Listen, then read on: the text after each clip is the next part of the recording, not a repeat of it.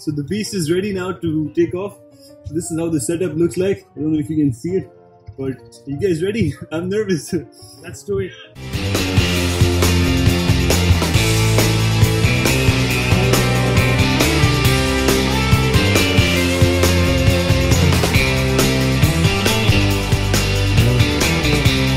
Welcome back, ladies and gentlemen. My name is Jinesh and I make videos about life in Canada. In this video, I'm going to talk about the co-op programs for the general science degree. This is episode number 13. You're watching Talks with Jinesh. Let's get started. I have my friend who's here to give you a little bit more of an insight into the co-op programs at Memorial University. I'm Shaz, doing mechanical engineering program. This is my second year. So watch this video till then for more info about co-op program.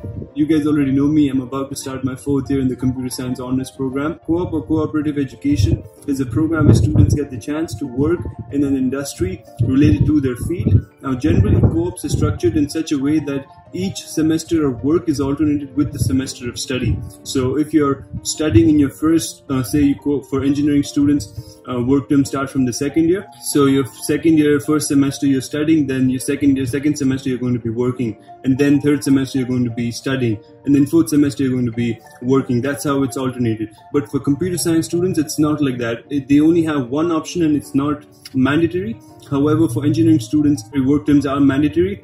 And so for computer science students, they're completely optional. For computer science, the co-op program is getting so much more competitive and crazier every semester. So if you're coming here to do computer science and you want to do the co-op as well, then you need to make sure that you have some really good projects, because the projects here students are doing, they're so much more better, and they're only getting better every semester. And so for us to even get accepted into the co-op program has now become difficult. And then once you get accepted into the co-op program, the struggle of finding the job still lies ahead of you. So make sure that in your free time, you're continuously working on your projects and making sure that your projects are really good.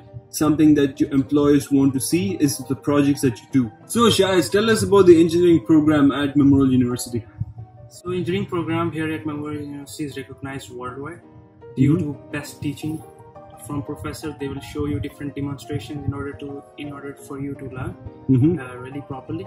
So and it has like majority of programs, like it has ocean and naval, it has process, it has mechanical, it has electrical, and what else? It has computer. And let me tell you one thing, that if you want to do ocean and naval, you should come to this university for study, because that's the only university who got ocean and naval in the world. Co-op for computer science students can be either 8 months, 12 months or 16 months. What I'm going to do is divide this video into 3 categories: co-op requirements, admission process, and how to find a job when you do get admission into the co-op program. Every university has different criteria for the co-op admission, but I'm going to tell you the process here at MUN. You must have completed all of your second level courses and 2 third level courses in order to get the admission, and you must also have remaining 15 credit hours, 3 of which must be from the computer science course at the end of your work term. I'm going to leave all of the links below in the description so you can check them out. Now, besides this, you must also have completed some projects in your own free time. This is what the co-op department is going to look at and decide whether to give you admission into the co-op program or not. Doing voluntary projects is going to show how serious you are in the computer science degree, and it's also going to give you a chance to showcase your talent, in particular your coding skills. For me, I did so many projects voluntarily on my own. I made web applications, I made softwares, I also made mobile applications, I made my portfolio mobile friendly as well. And so these things set me out aside. But I'll tell you honestly, when I was waiting to hear back my results, I was really so anxious. I was so scared. I had good grades. I had done really good projects. So my whole application was strong. I had really good references as well. My work experience was solid. So everything was really good, but the only thing I was scared of is there are so many students applying, so who knows, I may get a chance, I may not get a chance.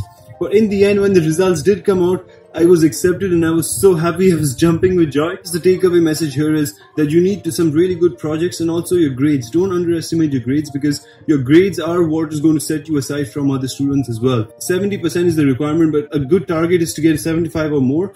80, 85 is really good. And in terms of your GPA, 3.5 above is wonderful. So Shai, tell us about the engineering requirements at MUN. So to get into engineering program, you need to get at least 80% in maths, chemistry, and physics. Okay. So in my case, I had a problem because I was doing high school as a FSC. That was like federal education. So that was my country's board. So that's why I find it difficult to get Okay. So that's why I had to come here, do some courses, basic science courses. So like I got 87% average in my first year, and then they You did 87%, man.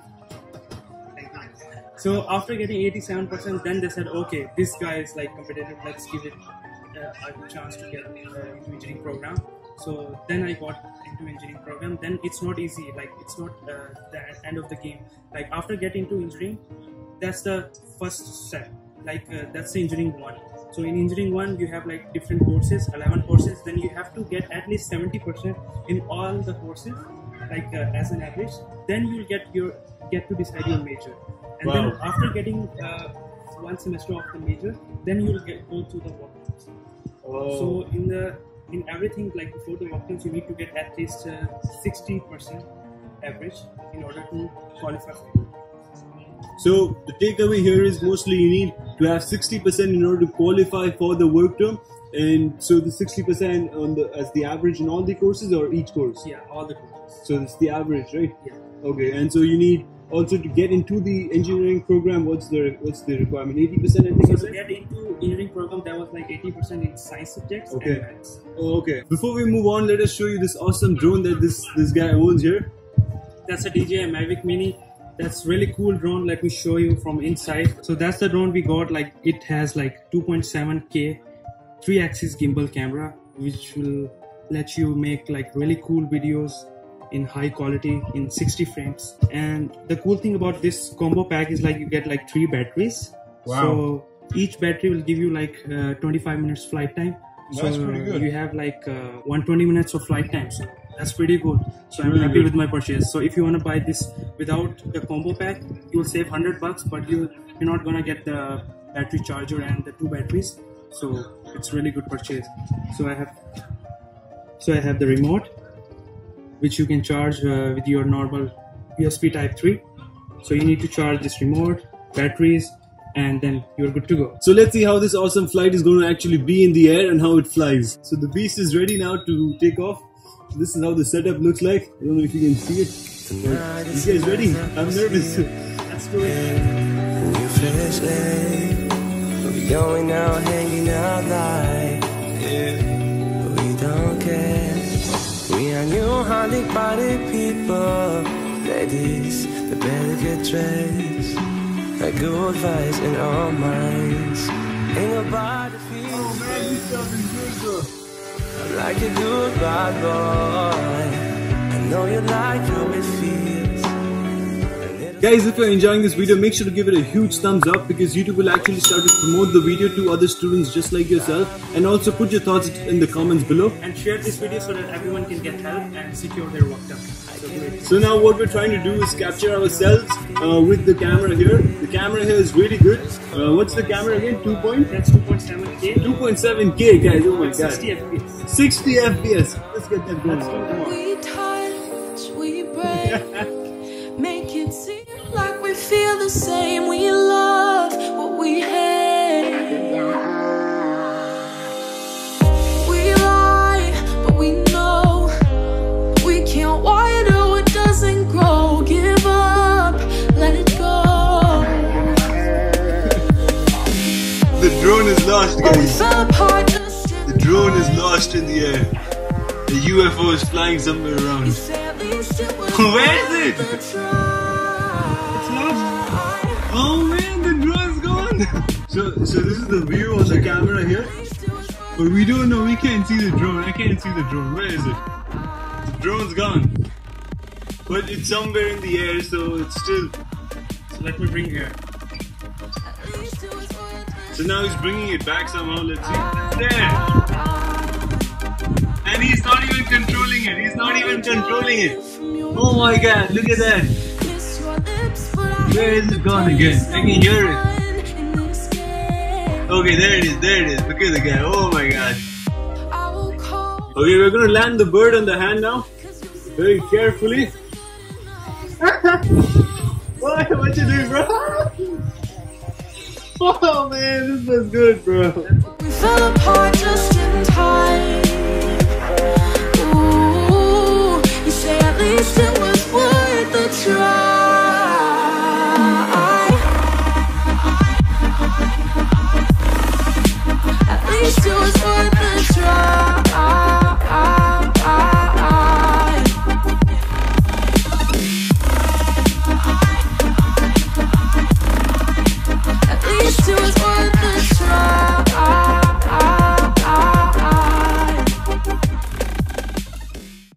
So once you have satisfied all the requirements, you can put together the application and apply to the co-op program at your university. At MUN, you need to apply 4 months before the semester that you intend to start working. So for example, if you intend to do your work term in fall 2020, then you need to apply 4 months beforehand. Now if you do get accepted, then this 4 months you are going to spend looking for a job. So for finding a job, let's face the hard truth. You're going to have to apply to hundreds and hundreds of jobs, and in the end you're probably going to get only a few interviews, like 5 to 6 interviews, and then you're going to get 1 or 2 offers. Customize your resume and cover letter, tailor it to every job, and then keep applying. It's going to be a lot of hard work, but in the end it's going to be worth it. I promise you, it's definitely going to be worth it. Let me tell you about my experience, like of getting first work term. It was really hard. Like I have made like about 150 cover letters and applied to all the jobs, like literally all the jobs that was on the co-op posting portal. I've applied to all the jobs. I thought, let's see what's gonna happen. I tried really hard. Like on the last day of exam, I got a call and for the interview, and then I went over there and they said, okay, you're good to go. Got hard. What company was that? That was like MUN Technical Services. Oh, it was at MUN itself. Yeah, it was all about like technical stuff.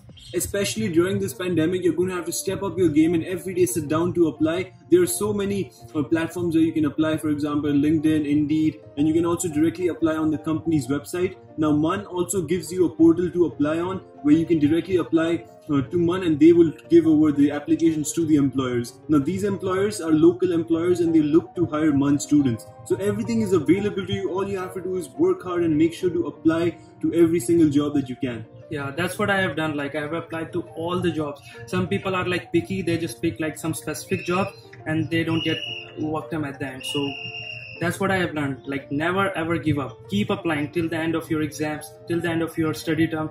Apply. And finally you will get there. I was supposed to start my work term this spring, that means right now, at Wood Group, but that got cancelled because of the pandemic. So I'm not sitting still. However, I'm continuously working on my side projects, and I'm also in my free time doing this YouTube channel and making some informational content for you guys. And for computer science, if you're coming here for computer science, then it is really competitive and difficult now to get into the co-op program. So here's some tips and tricks that you can apply to get into the program. So guys, my first tip will be to work really hard in your studies in order to get good grades, but also do some part-time work in order to make some money and also get some experience so that you can polish your resume. And I will also recommend you to be involved with organizations for volunteering, so get some experience from there too. Yeah, that's really good. I've said this before, but I want to stress the importance on it. Make sure you do projects. Make simple projects. This project does not have to be a top-notch level. It doesn't have to be super unique. You can get a lot of ideas from the internet. Now, the fact that you've done your project will establish your skills, and also it's going to demonstrate your willingness to self-learn. In Canada, self-learning is valued a lot. Your employer would want to know what you do in your free time, and instead of telling them, you can show them by talking about your projects. So after polishing your resume, you need to work on cover letters. So in the cover letters, you need to explain everything why you need that job. First, let yourself know that you are qualified for the job. So you need to write in your own words. Don't just copy paste other cover letters. Write in your own words. Yeah. And after getting called for the interview, you need to get some practice. Get to know the company. Research a bit what the company does and why you are really interested in that company. Okay, and then record yourself answering some basic questions to get prepared for the interview, and then go ahead and rock the interview. Let's sing a song full of hope, full of pain. Why don't you sing along, my friend? For it's our last refrain. Nice one. Forever young, ever strong, ever brave. Memories like That's this good never enough. end. No, they don't fade away. So when I'm gone, when I'm gone, I'll be right there. You have done it, Jinesh. You have done it. Finally, now you got the license. Keep holding on, and I'll be right there, close to the sun, close to the sun.